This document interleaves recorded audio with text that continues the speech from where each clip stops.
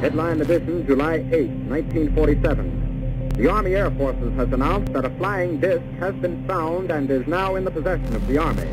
However, there have been a certain percentage of this volume of reports that have been made by credible observers of relatively incredible things. 2, 1, 0, all engine running. Liftoff. We have a liftoff. 32 minutes past the hour. Liftoff on Apollo 11. Tower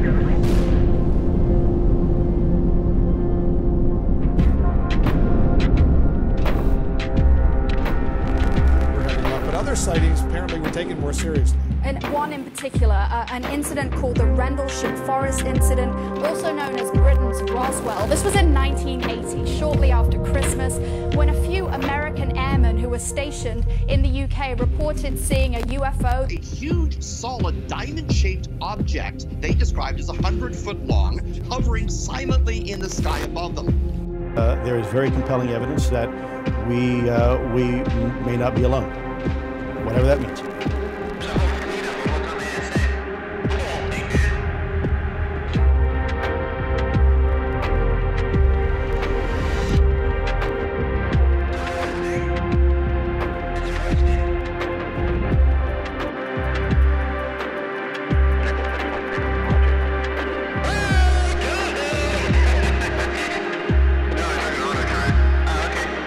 American public and global public finally understands UFOs are real. This is a technology that is so far beyond anything that we have. Reportedly appear to exhibit unusual flight characteristics, appear to demonstrate advanced technology. ARROW is the culmination of decades of DoD, intelligence community, and congressionally directed efforts to successfully resolve UAP encountered first and foremost by U.S. military.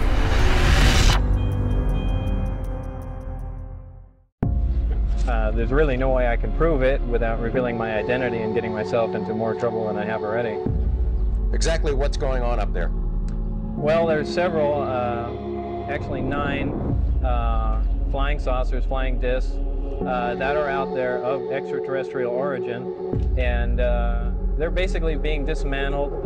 Some are, well, in various stages of completion, built from other parts, and they're being test flown and basically just analyzed. I was 29 years old, working on the most incredible project in the history of the world. No one has ever been able to show exactly what I saw with my own eyes, until now. Let's travel back in time to December of 1988, when this all started.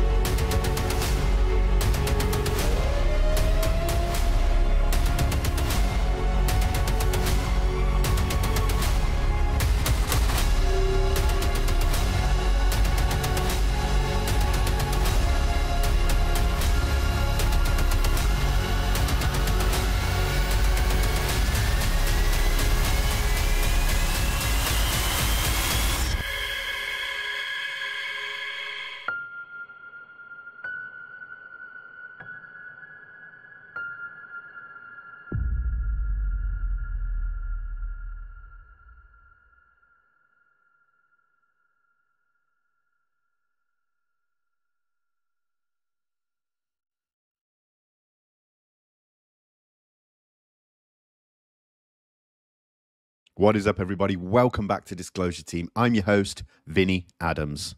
The following is an interview with Luigi Vendittelli. Luigi is the executive producer and director of Project Gravitaur. If you enjoy this content, please take a second to subscribe, hit that like button, comment down below, or share it with your friends. I hope you enjoy this interview with Luigi Vendittelli. Luigi, thank you so much for joining me. How are you? Hey, I'm great. How are you? Thanks for having me, by the way. Yeah, not bad at all. My pleasure. No, really glad to talk with you about this project. So before we sort of dive into Project Gravitaur, could you just tell us a little bit about your background and what sort of led you to this project? Okay, well, first off, there's I guess 2 things to say. Is I'm the president of Motivo, which is our parent company, and we're merchandisers and brand we've been doing branding and merchandising for about close to 25 years. So I spent a big part of my life in China, learned a lot of things out there, brought it here. So that's on my professional career side. Then there's the research side on this phenomenon, whether that be related to crafts in the sky, whether they're called UFOs, UAPs, whatever they want to call it today, all the way to alien contact or extraterrestrial entities. I was the youngest member of MUFON back in 1987, 1988, when I was very young, and been involved in it pretty much throughout my entire life. I stepped away from MUFON years ago, but eventually had become the national director of MUFON for Canada at a certain point. So I have a good idea of what the phenomenon is on many different, in the spectrum of the phenomenon. So whether, talking about people who see a light in the sky, all the way to people who say something happened to them in the middle of the night and they saw some entities or something. So I've got a lot of experience on all that, and got to meet a lot of people throughout the years, and been kind of quiet behind the scenes for a long time. And it got to a point where I wanted to do something that had not been done before. I stepped away from the day-to-day investigations or the day-to-day research of it, because I kind of felt that there was some level of it was repetitive at a certain point. There was nothing really coming out that was that new. Even when you're looking at things that the government is saying today, it's not really that new. It's not the first time the government says something and then steps away or whatever. And my experience with some of the children that were witnessed to the Rua, Zimbabwe case that I worked with for almost 10 years changed a little bit of my interest in how I wanted to how I wanted to contribute to this whole thing. And I basically founded an organization called We Are Not Alone. So it's wearenotalone.com. And it's kind of a subdivision of our company. And it's about shedding light on this phenomenon, but in a little bit in a different way. And also addressing the trauma and the discrimination that has been, oftentimes associated to the people who have seen something and have been discriminated against, and the trauma that creates over time. And oftentimes, as much as people say that they're open to the phenomenon in the sense of a light in the sky, a light in the sky is not that dangerous. It doesn't really change your belief systems. It's just a light in the sky.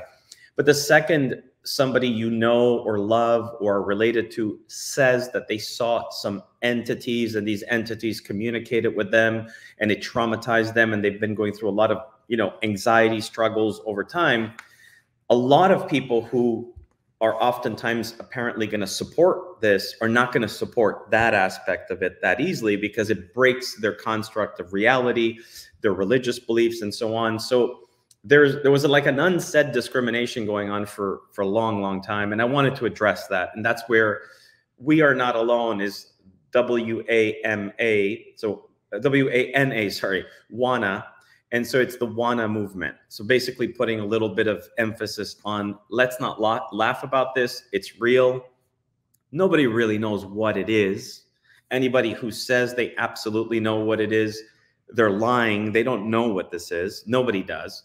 But we do know that there's something. So that's important.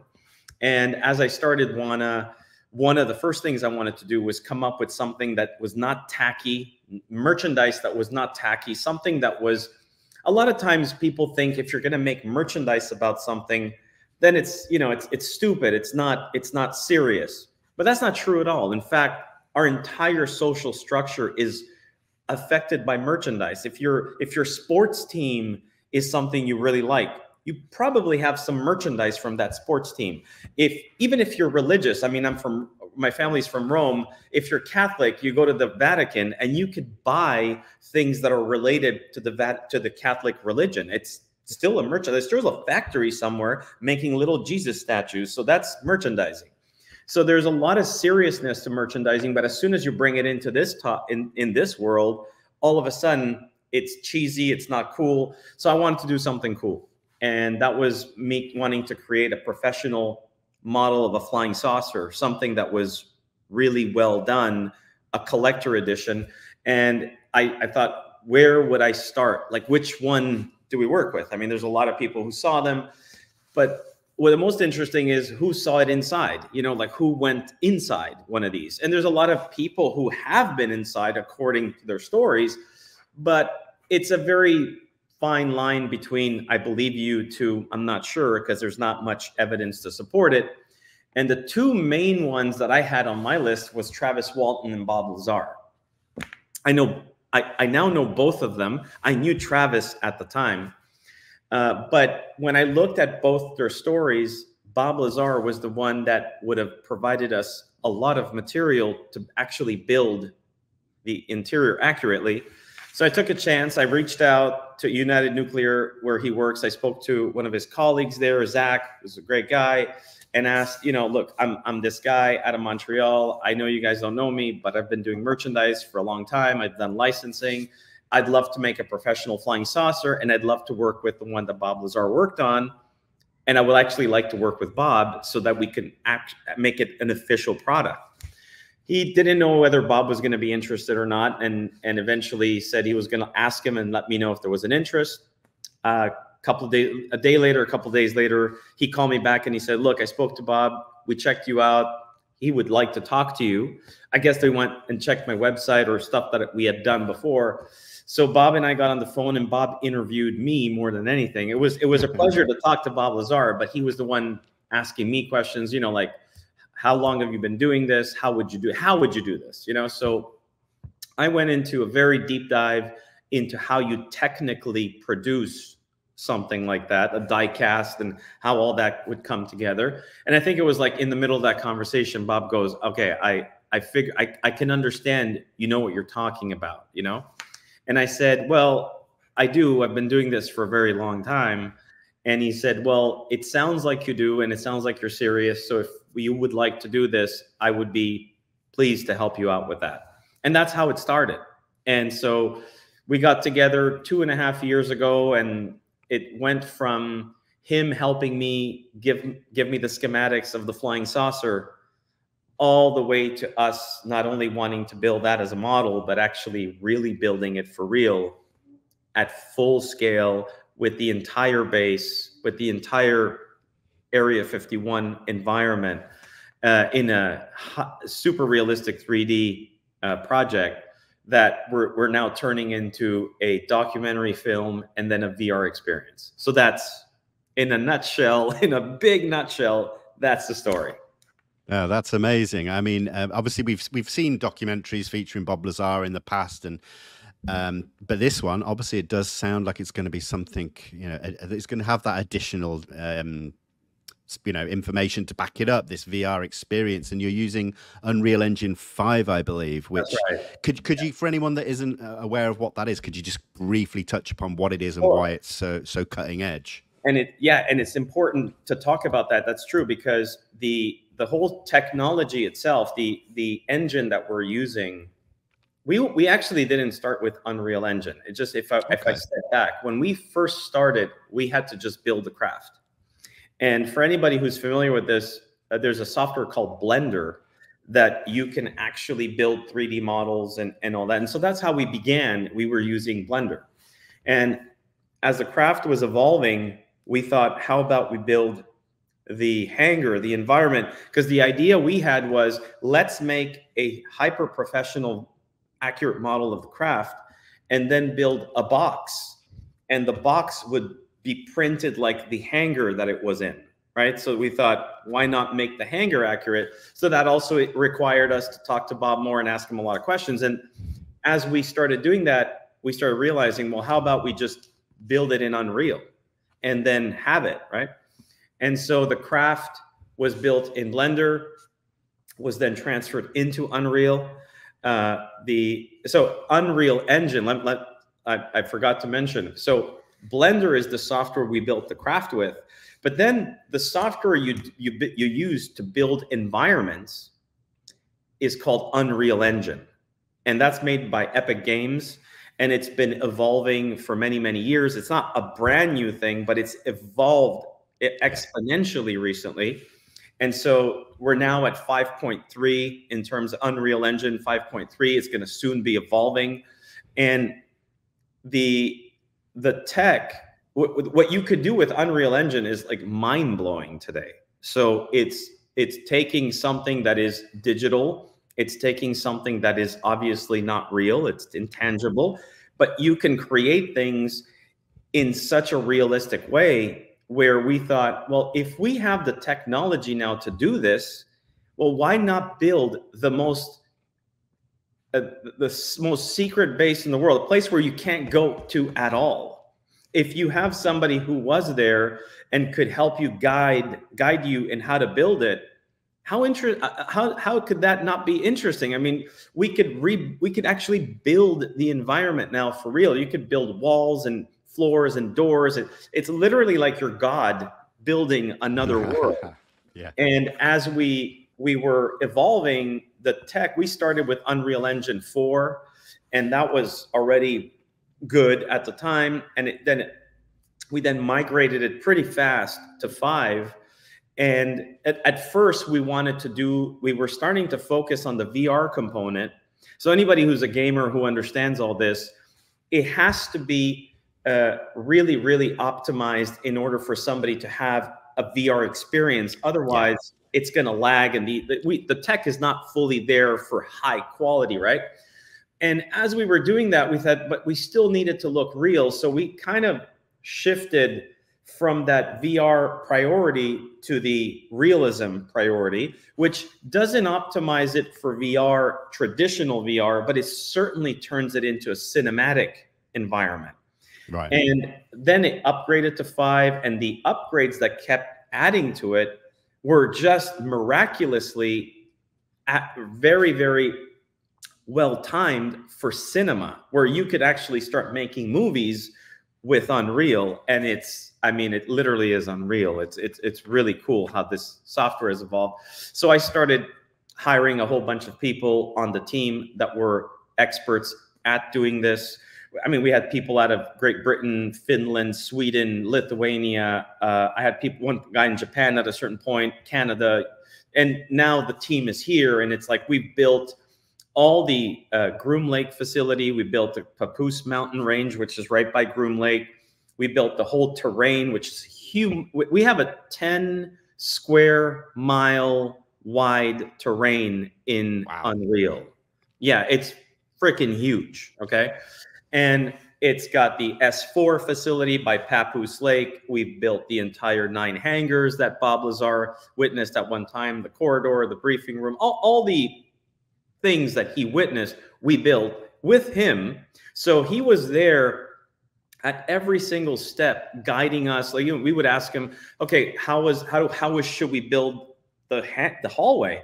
So he would explain that there was cinder blocks and traditional plaster walls and the colors of them and the floor. And so we would get information, build it, show it to him. He would look at it and go, actually, no, it wasn't exactly like that. So it's been like 2 years of making this perfect. And the technology also evolved with it. So we were able to even better the quality of these graphics as we went. And today we literally have a fully operational military base with 9 crafts, one of them being the sport model. Everything is real size. So everything is completely 3D. If you put goggles on, which I do sometimes, and I go through it, and it's mind-blowing. It's real. Like, you swear it's absolutely real. And we have, I guess, for the people who are in this, or people who are technically proficient in Unreal, we got the UDS system in there. So we have real-time lighting, which is out to the sun, the moon, the nighttime lighting. Everything is absolutely spectacularly lit. All our renders are going to be done through path tracing, so you have the final results are extremely realistic in terms of how the light bounces on all materials. So it literally looks like you have a real environment, which is what we wanted. And then we have Bob Lazar on a green screen He actually filmed with us in Montreal. So we actually take him, rotoscope him, bring him into Unreal. So he's walking in the hangar, explaining the craft and explaining all that. So it's going to really be a visually pleasing experience, because not only do you get to see what he saw, but you actually get Bob Lazar explaining it to you as if he was actually there. So that's going to be I think that's going to be what people are going to appreciate the most. I mean, that's very exciting. You know, I do come from a bit of a gaming background, so I'm kind of familiar with Unreal, and I've seen obviously demos of how it's evolved in recent times, and it is incredible. The hyper realism is just phenomenal. So that is super exciting. But yeah. just going back to like the actual documentary, if you could explain how it differs from anything we've seen before when it actually comes to the movie itself. Well, we wanted to focus the whole Project Gravitaur, because, you know, you've probably seen it. We advertise it under Project Gravitaur, and that's the main name of the project that we're working on, which includes the movie Lazar, the original whistleblower, the VR experience, the book that's going to come out, and then there's obviously going to be some really cool merchandising posters and all that with the visuals that we're creating. The main goal was to really address S4. So for a long time, we've all seen the pro and cons, like people pro Bob Lazar or people against Bob Lazar, and the arguments throughout the years about things like his education, or things that they say they lied about this, or he lied about this, or he had gotten arrested or whatever. And that's something that's been covered many times very well in some cases. In some other cases, not always in the best formats, but clearly was put out there in good form. And there's been a lot has been said over the last 35 years that we don't want to go back to. It's been said, it's been written in books, it's been printed, it's been aired. What we don't have is visuals or real clear images of what he meant or what he saw. There's a lot of people, you know, when we started this project, we did a lot of research online. On the online world, obviously, was our beginning, where we were pulling as much information, and the incredible amount of wrong data out there related to the Bob Lazar story was astounding. Like, I mean, it was 80% crap and 20% accurate. And in many cases, it was not malicious. It was just misunderstood. So some people would take pieces of different interviews and then create their own idea of what it was. And then there was obviously the malicious ones where, like, they're using completely wrong data and attacking with, and we thought, this is crazy. I mean, the information is not accurate. We've vetted everything that you'll see in Project Gravitaur has been absolutely vetted by Bob Lazar himself. This is not something we perceived or might have understood. This is every single thing you'll see: dimensions, colors, models, designs, times, everything, equipment, you know, is all something that Bob Lazar said was like that. So you'll have a much clearer understanding of what that facility looked like, what that facility was doing, what the propulsion lab where he was attempting to duplicate a gravity reactor, what that looked like, how that reactor functioned, how the components came together, how he said, you know, at a certain point you couldn't touch it. So how do you activate that? How do you deactivate that? There's a lot of people who've asked that question, but you don't really get to see it anywhere. So, and this phenomenon is so important. This research of this particular phenomenon of extraterrestrial technology, this particular one, where it's the nuts and bolts of something that doesn't come from our star system. We have been talking about this for decades. It's been talked about across the globe for years. but we don't really have professional explanations of things. It's always, yeah, I heard that there was something like this and it did that.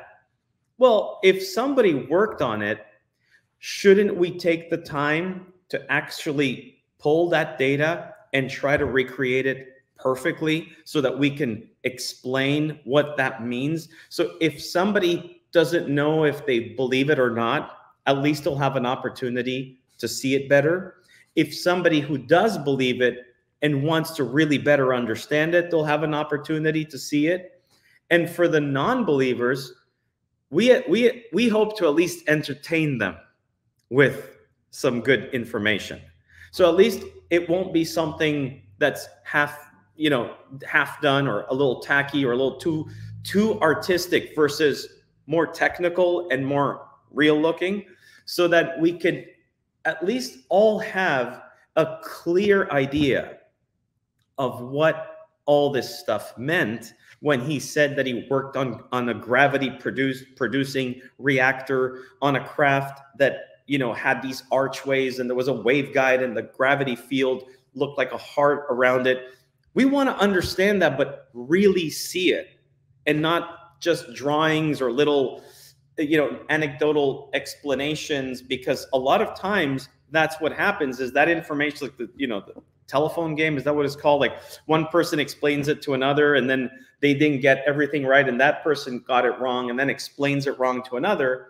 And that's kind of what we saw online for the longest time. And we wanted to basically to correct it.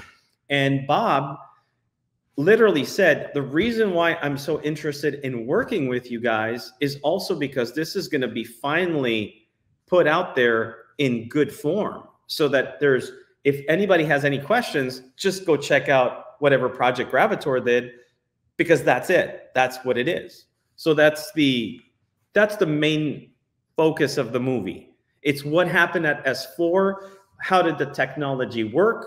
How was he involved in it? How did he dismantle it? When he says he dismantled it, what does that mean? What was understood of it? What he was told about it? And I think that goes a long way. It's never been done in a visual format. Yeah, absolutely. And I think whether you're a believer or non-believer in Bob's story, I think it's still going to appeal to across the board. I've sat on the fence for many years on Bob's story because ultimately I can't prove it 100%. And so I'll always be respectful towards Bob and everything like that. So, I think that's the best way to deal with it. But can you tell me what role interviews play, with key figures as well in the movie? Well, there's a lot of Bob in the movie. So, we have over 20 some hours of interviews with Bob. So there's a lot of Bob. And this is Bob explaining details about the craft, details about the reactor, details about the base, the people there, his interactions with the people there, and going, I guess, a little bit more in depth on giving everybody a better visual of what was there and what was going on. We have interviews with George Knapp. We've actually, excuse me, we had, when we went to interview George Knapp in Las Vegas, we went there with Bob Lazar. And we actually sat down, and I didn't know this when this was happening, but as they sat down, George Knapp himself said, "This is really interesting. You're the first guy who's interviewing me and Bob for the first time ever together." And I thought, really? I didn't know that. I had seen them together, but I didn't know nobody ever interviewed them together, which was really cool. And so we have a really beautiful segment with George Knapp. George was extremely gracious with his time and bringing us a lot of good information in the interviews. He obviously touches some of the recent stuff that he and Jeremy have been working on with the congressional hearings and David Grush and all that stuff that's been going on, which is great. And you're there with Bob listening to this, which is really interesting. And they'll get into really good conversation. We have an exclusive interview with Gene Huff, which was Bob's very close friend for the longest time. Gene hadn't accepted an interview for almost 3 decades. And wow. Yeah. When I initially was able to speak to Gene Huff, him and I hit it off really well right from the beginning. I could tell he was a very nice person, very kind, and very, like, my God, the guy has the best memory in the world because he remembered everything very well. And he was very helpful in giving us some tidbits. And Bob himself had actually said, you really want to listen to Gene because Gene has a better memory than I do. He goes, he might remember things that I don't even remember, which is exactly what happened, by the way. Gene was like, hey, there was this. And Bob was like, oh my God, you're right. That was there. I forgot about that. So it was interesting to get Gene involved. And he said, he goes, I asked him, I said, why did you say yes to me, to the team? He says, I'm very particular with who I choose to work with. And he goes, you guys have certainly put in the effort and you deserve to have this, because they saw what we built and we showed it to him. So he was pretty impressed with the fact that we built the entire thing. I think that helped a lot in his decision. So we got Gene Huff. We also got Mario Santa Cruz, which is one of Bob's very close friends. Mario was there when Bob was being obviously followed or threatened after he after he got caught at the test flight in the desert. Mario's a super great guy, has remained very close friends with Bob over the last 3 decades.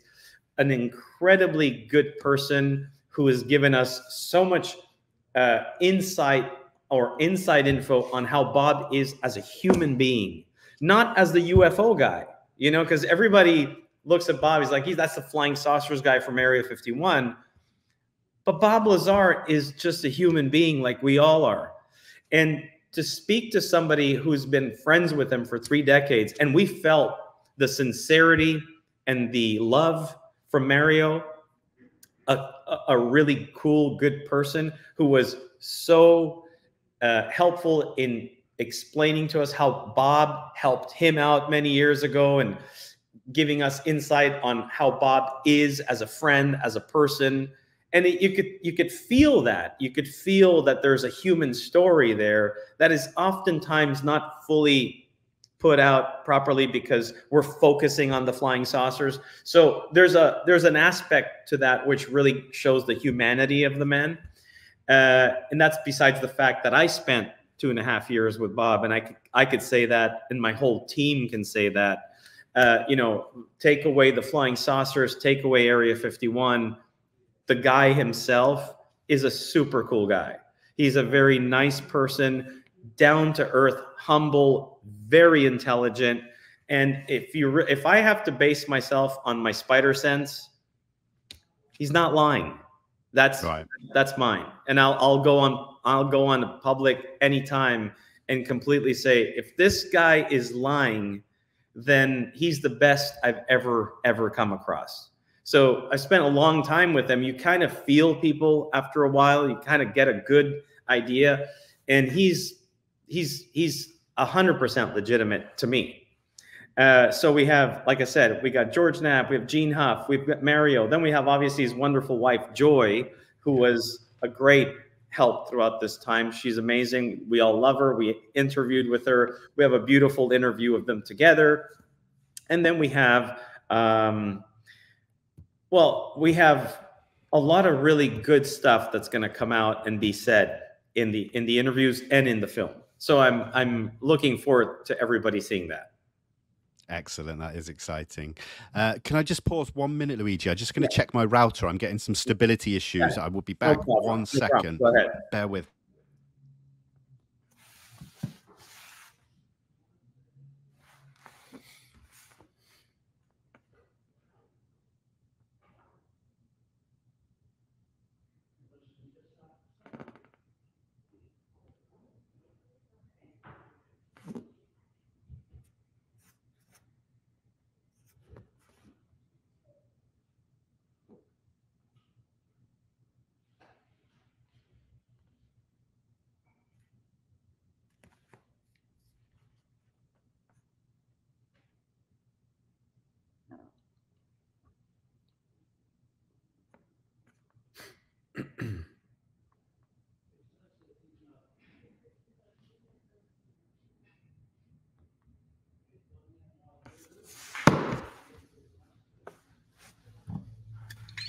All good?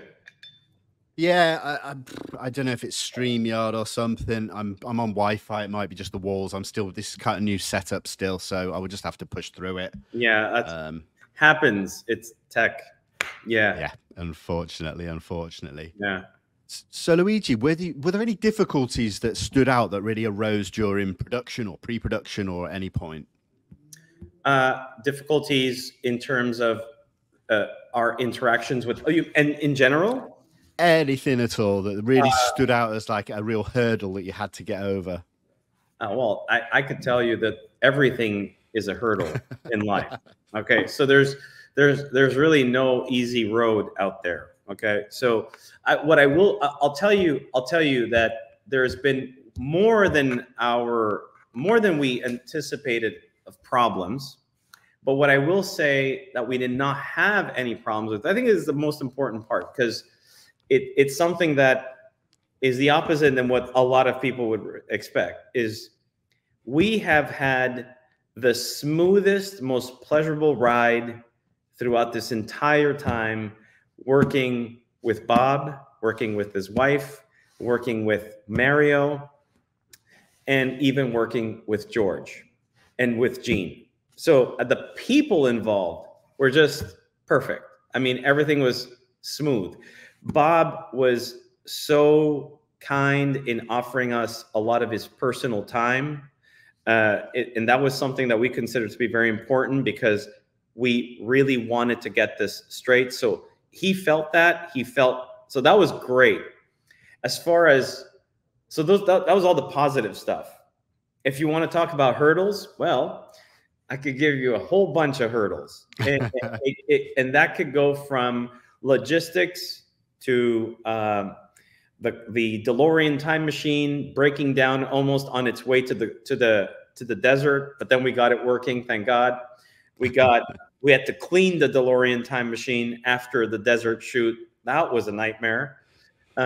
We had to work with constant bugs in the system in Unreal Engine, which that's a challenge. Okay, so there's a lot of things that we've adapted and that we've gotten proficient in I would almost say in a very high sense, where we've programmed some of our own stuff.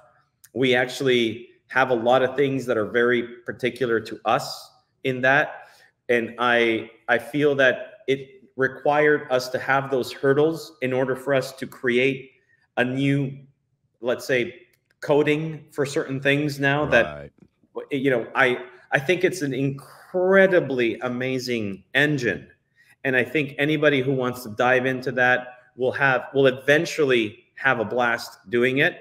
If you want to go all the way to cinema, realistic cinema, and there's a lot of things that we've learned over time that I think were little hurdles here and there, but we got them. And generally speaking, I guess the biggest one we're facing now is completing the film.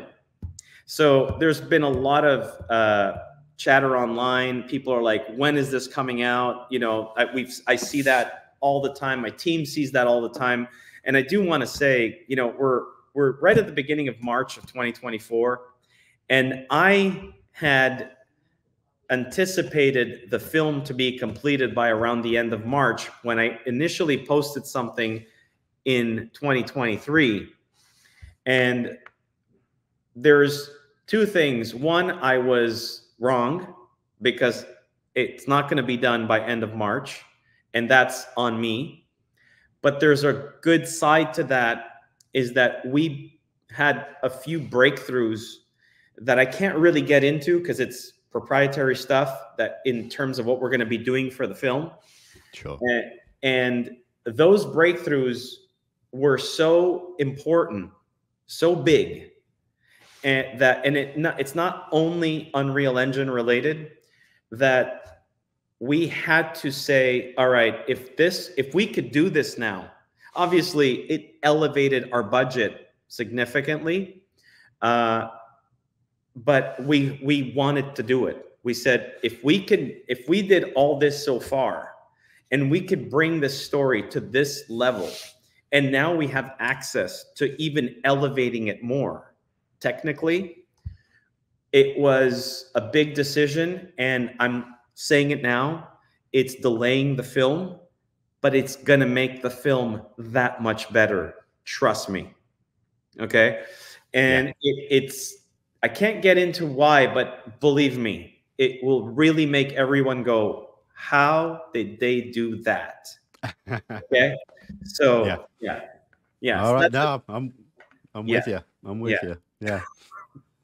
So I guess what else is there to say? I mean, what future plans would you say Project Gravitaur has beyond its initial launch? So you've got you've got the movie, right? So you've got the documentary film that's going to be coming out as soon as we have a date. By the way, everybody's watching. We want a date more than anybody. Okay. So we apologize for the delay, and I'm letting you guys know I'm working on it like crazy. We're all working on it. After the movie is launched, we got to give the movie a little bit of time. So we have, we're looking at a launch of a movie. It's going to get eventually distributed on platforms. There's going to be a lot of people are going to want to watch this, and we're going to have to go and do some traveling and, some PR and promotion and stuff about this. And that also includes Bob. And in the meantime, when that happens, my team is going to be hard at work to finalize the virtual reality side of it. Because everything I talked about, because it's inside Unreal Engine, it's like a parallel project. So everything we're doing for the film is also getting designed for the VR experience. And that is a whole new world that nobody's ever seen before. Believe me, this is a big one. To me, the VR experience is beyond exciting because I've seen it. And it's like, holy shit, you're going to be there for real. And everything is going to be interactive. So it's not, there's going to be the options where, because of latency and because of, the power people are going to have on their computers or their goggles to do whatever, you're going to have the option of if you have the big computers or go to an event that we're going to be at to show you this, you could do everything interactively in complete. You're going to freak. You'll be able to do everything. You'll be able to walk in the hallway, turn the lights on or off, open doors, go into the lab, play around with the reactor, put the pieces however they're supposed to, take the reactor, go into the hangar, bring it into the craft, turn on the craft, turn on the hangar door, bring the craft outside, and fly to orbit with it. Okay? Whoa. Yeah, so this is going to work. Now, that is for the people who have the ability or the capability to do that in terms of computing power, in terms of also the quality they'll see in the graphics. You could turn all that down, still do that, but turn down the quality if you're you're doing it on a laptop or doing it on some, on a Mac, a MacBook Air or something. That's going to be a different experience for you. Now, on top of that, we're going to have what NASA has done in their VR experience. In fact, one of the guys that's on my team is the one who made the NASA experience for the International Space Station. So it's like you film the inside of the hangar, example. It's like multiple cameras, 360 cameras.